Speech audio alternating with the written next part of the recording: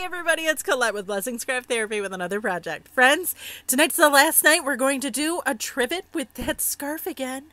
I know. I got this trivet. It's not a trivet, it's a tile, and I got it from my restore. It's like a hexagon. Super cool, right? So I just clean it up with some alcohol. There was staining on it, but we're going to cover it, so we're fine. And here's our pretty scarf.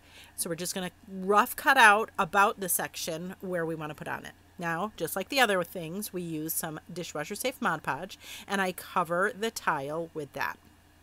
Then we're going to put our scarf piece on. Now this one, we're going to make sure we put it on so that it has enough overhang to cover the edges.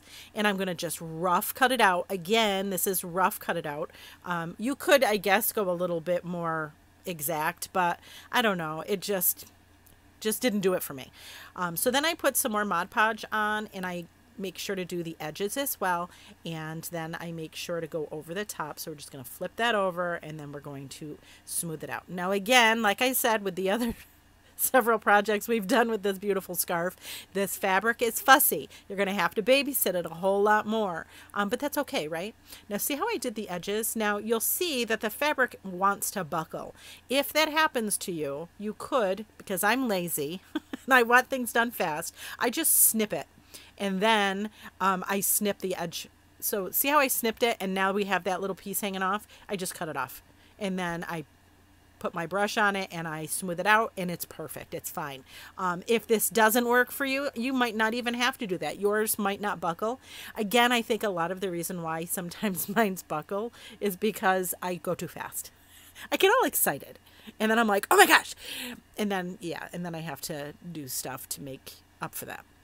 But anyways, as mentioned, you're going to have to babysit a little bit with this fabric because you'll put it down and then it'll need to, have more brush strokes, because it'll bubble up or whatever. So just be aware. Now, I will say this.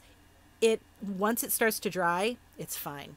And now this is just about dry. I'm going to flip it over and I'm going to cut that excess off the bottom. I suppose you might not even have to do that, but you really want, I'm going to put a cork on the back, and I don't know if that excess fabric would mess with that or not. So my suggestion is to just cut that off, and it cuts off just easy. It's fine. Now, again, because it's not fully dry, you want to just make sure and go over it. See how there was just a little bit of bubbling? Just go over it. And then I go over the edges again because I just cut it and it wasn't fully dry. So it's going to pop up a little bit. I promise though, because I've done this already, I know that it actually does adhere. All right, so then we're going to take this Dollar Tree adhesive back cork. I almost said pork. Anyways, and we're going to trace out our octagon, and then we're going to cut it out, and then we're going to adhere it to the back of our, I'm calling this a trivet, but I don't know that I would put hot stuff on it. But if you had, friends, let me just tell you, I sanded off the excess. You could trim it if you want. But let me say this. Even if you don't use it as a trivet, sometimes we have like pictures of iced tea or lemonade. How fun would that look with this to do? Oh, you put your pitcher of lemonade on it and then you use your other coaster. Stop it. How cute. And it's good for decoration too. Anyways, friends, thanks for watching, and I hope this inspires you.